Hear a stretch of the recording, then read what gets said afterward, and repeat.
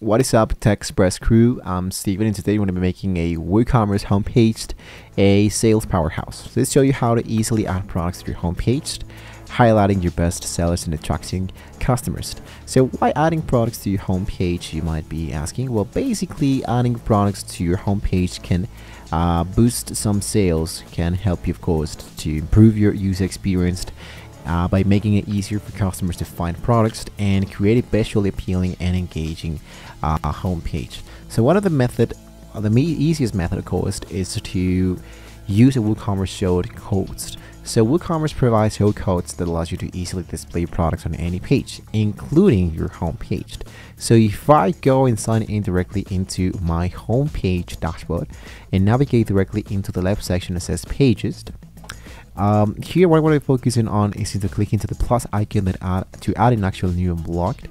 So for example, here I have new, and basically I don't have any page in here published. So what I'm going to be doing here is to just go back and start with an actual new page, which in this case should be new. Let's go for a page. And the name of this page should be my home title, my home dashboard. So in this case, I'm going to focus here into my new block and try to look out for a shortcode block. So here we can use the following shortcodes to display some products. So you have the link down below in the description. You have this codes directly in the description if you wanted to find out if this one actually works for you. But in this case, basically we have the products limit 4 columns, ordered by, popularity, visibility, display popular products in columns, and basically that will be actually it, right? You can use product blocks if you want to, just in case you're using the Gutenberg creator, for example. The WooCommerce provides product blocks that makes it even easier to display products. So if I create, for example, a new block, you can look out for WooCommerce and I can browse all of it. So I have product search, and here's my product search. And adding a new block, I browse all, and I just type Woo. If I scroll all the way down, I have, for example, here more elements to add. For example, a new category. Here's a single product, or I can add reviews by category or add more products. So let's just go all the way up and just type the word product. So I have product categories, I have product collection, here's the product tag, product category list, and basically that will be actually it. If I type the product collection, it's going to be asking me what products would you want it to show. For example, featured products, new arrivals, whatever. So if I select here the featured product, I choose the option that says choose collection, and we can create your own. So when I hit now into continue, basically here are my 4 products that's going to be appearing and displayed so far. Now I'm going to save this as a draft.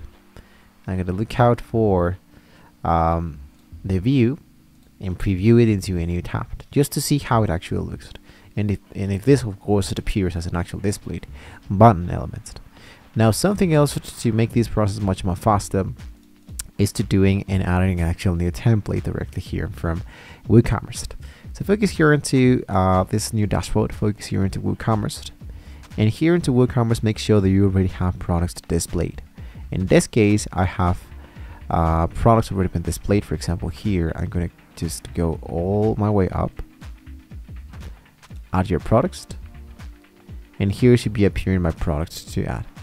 So in this case, I do have a few physical products. I preview my store.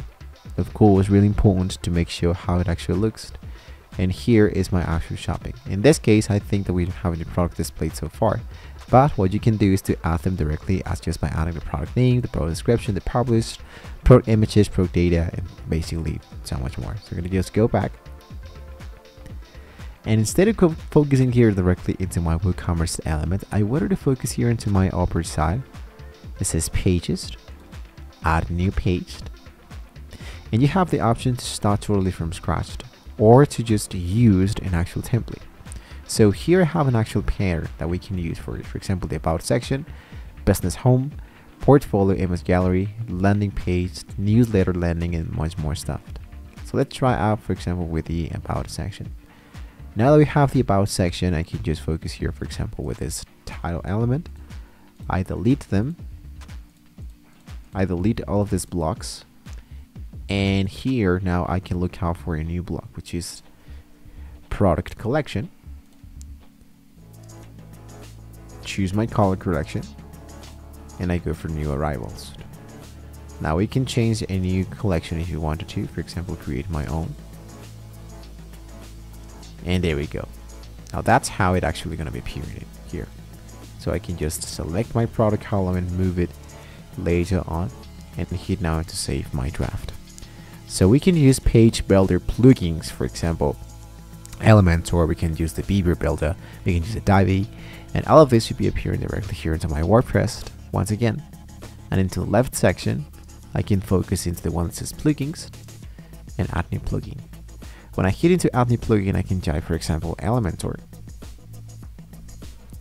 keyword, and select my Elementor website builder, which in this case, it should be this one.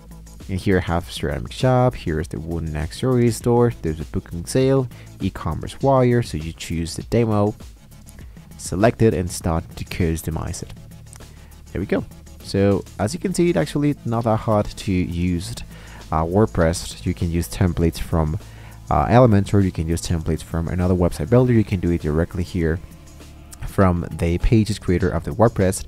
But make sure that the WooCommerce is now incorrectly installed in your actual website, so you can actually now good to go.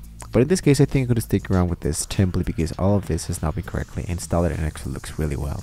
So if you have any questions, you can leave it down below in the comment section. Don't forget to like, share, and subscribe to the channel, guys. Thank you so much for watching the video, and hopefully with all of this being said, we can all see you next time. See you guys next video.